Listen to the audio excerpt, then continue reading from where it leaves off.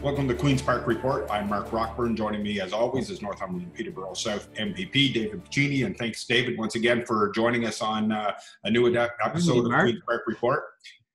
So, David, I thought we'd start with the fact that last week the province announced a framework without any details, or there was details of the fact that it was going to start on 3 phases. We have a little more detail now as to how it's going to unfold. So why don't you let the constituents know and viewers know as to how that's going to unfold? Yeah, thanks very much for asking, Mark. The framework that was announced last week had 3 key stages and had specific details on criteria that needed to be met and specific public health criteria that needed to be met to start opening and instigating those 3 stages. And obviously looking at the data for new COVID cases, the amount of testing that we were able to do, and our PPE supply, hospital capacity, etc. Given strong hospital capacity to date, given the ability now with PPE and a number of other measures, we're starting to see a gradual trickling reopening of the economy.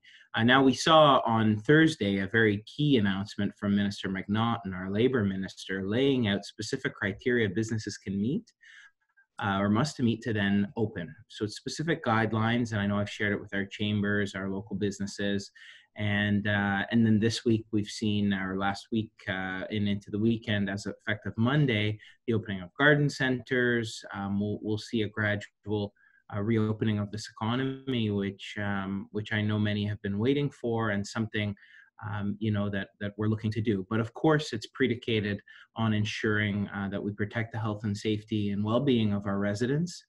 The Premier has been resolute in that, and so that's why this staged approach allows us the ability to continue. Should criteria continue to be met, we'll move into stage 2, but also the ability to hold things should we see outbreaks that affect, obviously, the health and safety of Ontarians. Earlier this week, David, we saw the fact that car dealerships are able to open up as long as they meet the dealerships on appointment only, and a few other businesses as well. I guess the ones that are starting to look at when they're going to get open is the seasonal ones that rely on that seasonal money, and I'm looking specifically possibly at golf courses that are looking for that time when they need to open up. They're looking at greenhouses and landscaping companies as well, that the spring season is where they make a lot of their money, because of the fact that that's the time that they're able to get those customers into their places. And when do you see those restrictions lifting or easing a little bit, where, for car dealerships, particularly if you make an appointment, you can go in and look at and buy a new car, whereas greenhouses, it's just curbside pickup. Do you see at some point in the future where maybe those businesses can get the same as a dealership, where, you can make an appointment, let them wander around a greenhouse? Yes. I mean, there's a variety of factors that go into things. Obviously, with dealers, with concurrent ramping up of product lines and of manufacturing lines within our auto sector, and the ability, and one must test drive a vehicle, very different from buying a plant. But having said that, certainly being outdoors and the garden centers and seasonal businesses, we've started to see a gradual reopening, which will move with an easing of some of the restrictions.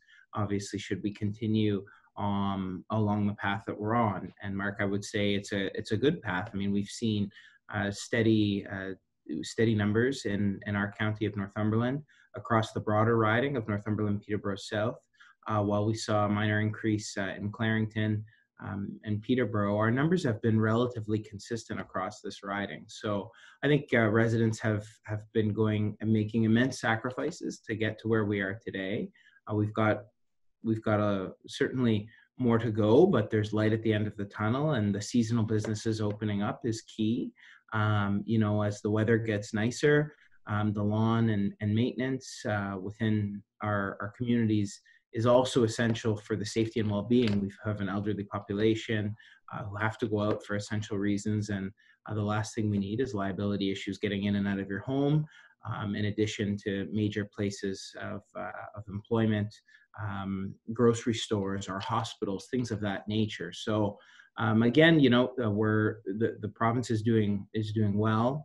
I know, we're the largest province in this country. And I know when others often point and look at Manitoba and look at other provinces, I mean, we're nothing like many of those provinces. We have a major international hub of an airport in Toronto Pearson. We're on the border with the United States, a major shipping routes as well. So I think the only province we could legitimately look at as a comparator would be either Quebec or BC, but also our closest partner and comparator would be New York State. And so I'm proud of the job Ontario's done, and I know folks are eager to go out and to shop and things, and it's gradually coming. David, we saw that any announcements that your government has made, there's never been a specific date put towards as to an actual timeline when something will open. We're seeing in Quebec when they did put specific dates on things going back to normal, schools and such, that they're now having to retract those dates and saying maybe it was a little too ambitious to put a date on when we see back to a little bit of normalcy. Is that part of the reason why the province of Ontario is not putting dates, so people don't get that expectation where, okay, on May 15th we get to do this, and then May 15th comes and the government has to walk that back because we're not ready yet? Well, I think rather than, I mean, every province is different, and I respect the path that other provinces are taking. But my focus is here on Ontario, and I think that when we measure the guidance of public health, we look at the criteria that must be met. Only then can we start to look to assigning dates to things. And I think that's why you've seen from our province, we'll come out and we'll say, we're looking at an opening in the coming few days at said time. And we get very specific at 12:01 a.m. This is when said business will be open for curbside, etc. But it's measured. It's measured on the guidance of our public health officials. We lean heavily on Dr. David Williams. Dr. David Williams and his team regularly brief us in government and guide that decision making. We're also regularly consulting with Retail Council of Canada, CFIB, other important stakeholders in determining how we go about doing this, working with our union partners as well to ensure strict public health guidelines and labor guidelines are met when we do reopen. And that's why we've seen those guidelines. So I think, with a province as big as Ontario, you have to take a measured approach. We have to protect the health and safety of Ontarians. Again, I mean, I know with the nicer weather, but it was only a few weeks ago where we were seeing modeling and a trajectory that was far worse than where we are today. We're where we are today because everybody's making immense sacrifice. But our loved ones and our neighbors and our friends are too important to us to ease up completely.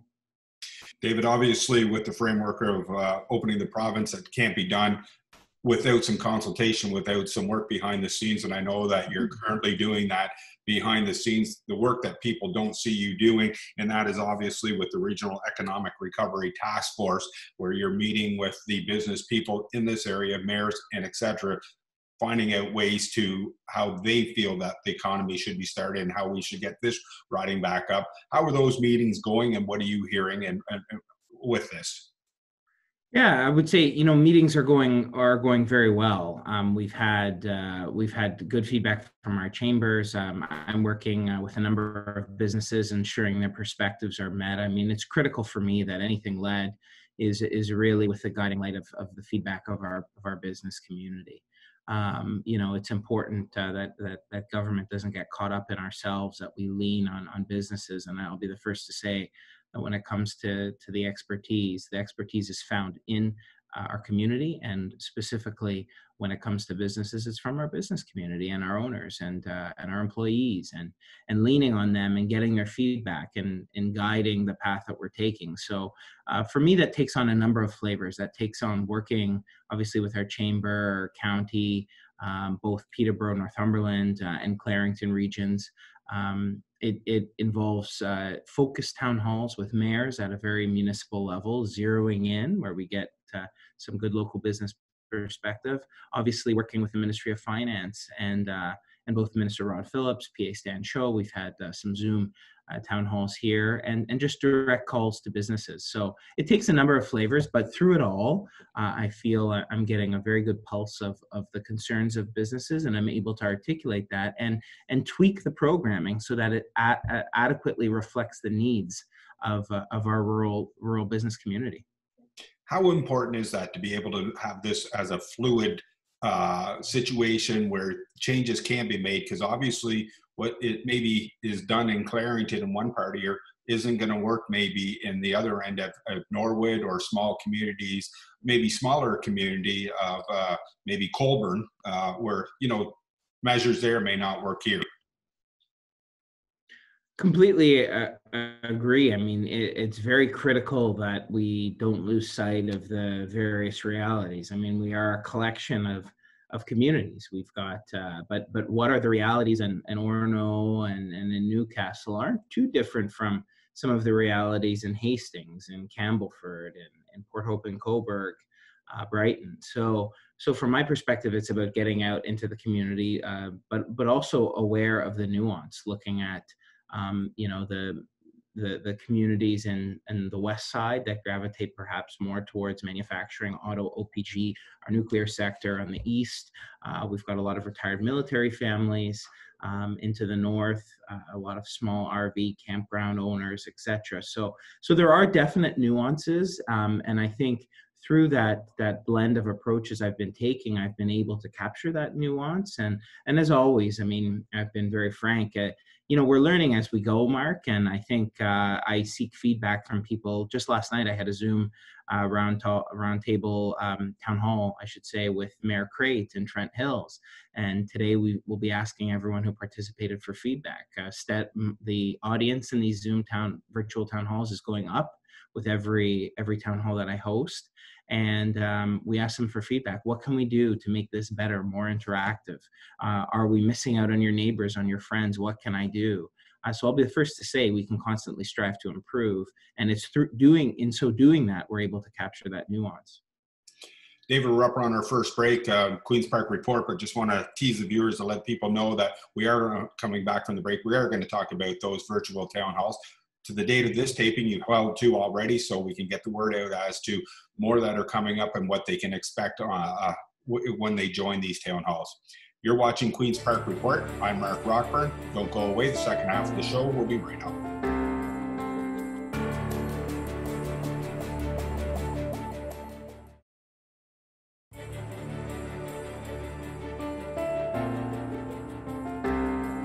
Welcome back to Queen's Park Report. I'm Mark Rockburn. Joining me as always is Northumberland Peterborough South MPP David Piccini. And David, just at the end of the last break, we touched a little briefly on your virtual town halls that you are hosting. As of the date that we're taping this show, you've hosted one in communities of Brighton and Trent Hills. So let's talk about what's happening during these virtual town halls and what people can expect in further ones in communities and what you're hearing. Yeah, I mean, it's been a great opportunity for me to connect with voters in Northumberland Peterborough South, with our constituents, ensuring that we get a broad perspective, businesses, farmers, individuals, etc. And it's been a good experience to date. The first one was in Brighton with Mayor Ostrander, and I've reached out to our municipalities to co-host. We have municipal staff, we've got councillors, the mayors, folks within the community, and it gives us an opportunity to really drill down into the specifics on the downtown core, let's say of a Brighton or of a Campbellford, a Hastings. Last night we had the latest one with Trent Hills Mayor Bob Crate. A great opportunity to discuss, and we do start to see some of those nuances. You know, a bit of campground, some RV, cottaging, etc. came up last night. We see that more into the Trent Hills area. And we had some good conversations about businesses. We talked about some of the business loans available, the rent supports, commercial rent supports for businesses. We talked a bit about some of the non-for-profits and how they were coping. Individual testing. We had an update from the hospital last night. I was very pleased to have Varouge, the CEO from Campbellford Memorial Hospital, on to provide an update as well. So it was a great opportunity for residents to hear from a variety of individuals and just on the measures that are being taken. And it's key in difficult times like this that you have accurate and reliable information that's communicated. And we were able to do that. And I got some great feedback. And as always, I mean, there were the odd question or two that I wasn't able to answer, and it gives me some important follow-up work to do today. So it was good. They're getting bigger. They're growing, and I hope more people sign up and join because they've been a really good discussion, focused discussion, and a great opportunity to engage with your councillors, your mayor, your MPP, hospitals, etc. Is the general public able to participate in these, David, or is it invite only? Anyone can participate. I publicly broadcast this. And again, I mean, we've been looking at opportunities through you as the first opportunity I've really had to really put this out via TV. So I appreciate any and all opportunity. It is open for anyone. And the nice thing about Zoom is if you don't have that internet capability or the computer, you can call in. So we provide all of that. We just ask folks to register. I mean, while to date I haven't turned anybody down. Obviously, you want to make sure you're zeroing in on that community, and we're able to have that focused discussion. And I'm getting to every community and First Nations throughout this riding, so it's going to take place where we'll be able to talk to everybody. And that's going to be very important for me. And absolutely anyone can sign up. They're more than welcome. You're watching Queen's Park Report. I'm Mark Rockburn. Joining me as always is Northumberland Peterborough South MPP David Piccini. And David, when we were talking about the virtual town halls, one group that you brought up is the community groups that are looking to raise money in the communities. I look at the United Ways. I look at, even the hospital foundations who rely a lot on community money. These are at times, Big Brothers, Big Sisters, all those groups that need donations to come in for them to be able to do their work. I guess, what is being done for them, I guess, by the government? Because it's hard for these groups to go out and ask people for money to support them at a time when people are struggling themselves every day to, as you stated, to pay the rent, to pay a bill. Is there help on the way for those groups that help people in these communities? Well, that's an excellent question. So we saw, locally here, an additional $1.4 million in that can be loosely allocated. And the point on the term loosely that I just referenced was that it gives our local municipalities, our county, the flexibility to pivot to respond to local needs. So in my updates with county officials and our warden, I asked that question about the 1.4 million, where it's going. I met the most emerging needs within the shelter community. I asked about the food banks and a number of other charities. Now, our food banks, in addition to getting support, Food Banks Ontario, also, thanks to our government and the feds as well, this allotment of 1.4 million, they were saying actually that Northumberland Food for All and others, we're getting a steady stream of cash donations that were marginally up relative to this time last year, which is good news. That's the generosity within our community. That's people wanting to help out. On a case-by-case basis, I have heard from select food banks looking for that additional support. That's why I strive for that nuance and looking at, is that 1.4 million going? And when people ask, this isn't top down, this is grassroots up. I lean on our municipalities. I lean on the county for guidance there, because they're really, that municipal level is where the rubber hits the road, no pun intended, for that sort of guidance. In addition, we've seen an additional, 200 million for the vulnerable sector across Ontario. Our healthcare system, 3.3 billion, of which we've seen massive influx into our long-term facilities. We've seen a top up in pay in some of our most, our frontline healthcare workers who are very much working on the front lines here, and some of the lowest paid workers have had that support. In addition, we heard, just last night in that town hall from our hospital that are actually in good capacity. They're in good shape right now.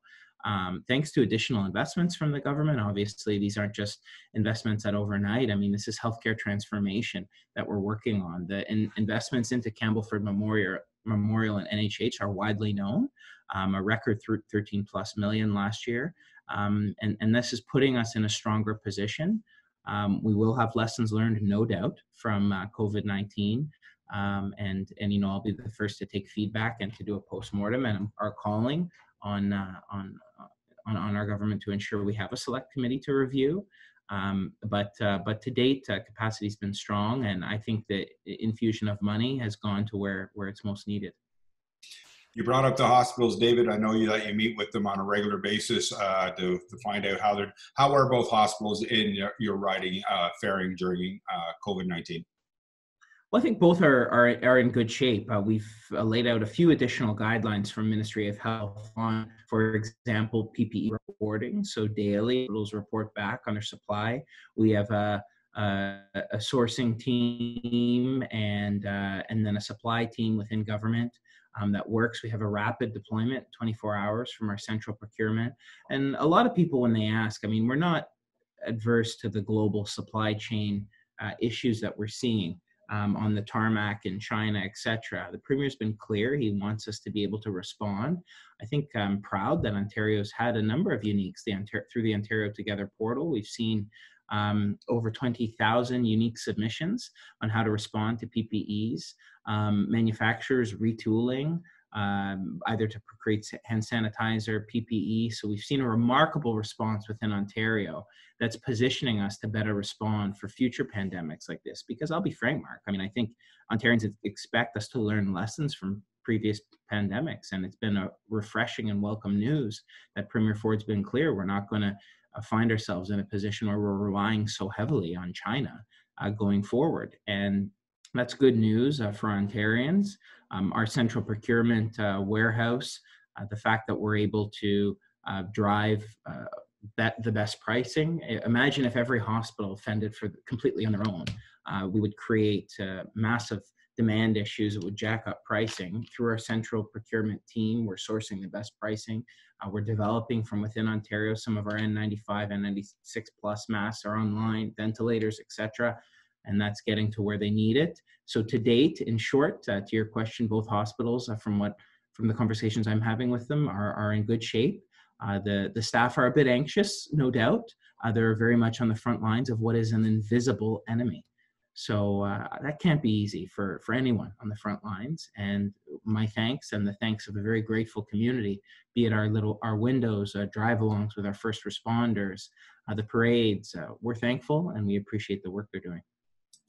Almost out of time here, David, and one part of the sector that I don't want to miss that we have with this is the agricultural sector, because obviously Northumberland Peterborough South is a major agriculture area with many farmers within the riding. And last week you were able to host a roundtable and with the agriculture community. Let's talk about that and what you're hearing from the agriculture side. Well, thanks very much for bringing that up, Mark. That's a very good point. Our agriculture community is the backbone of Northumberland Peterborough South, #1 employer.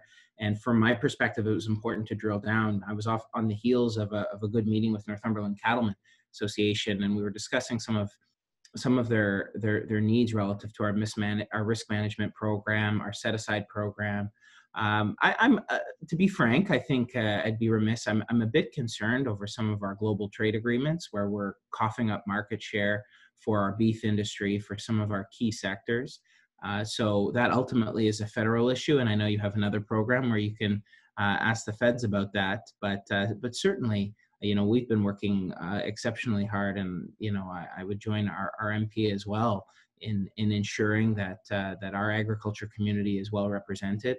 And that their needs are felt. So in addition to that, we spoke about the temporary foreign workers, public health guidelines, Ministry of Labor guidelines to ensure that our farms are in a good shape to accept those temporary foreign workers. And no doubt there's someone right now watching saying, yes, but why can't Canadians do it? And I fundamentally take a day on any of our farms and tell the farmers that, because for years they've been crying out for laborers to work.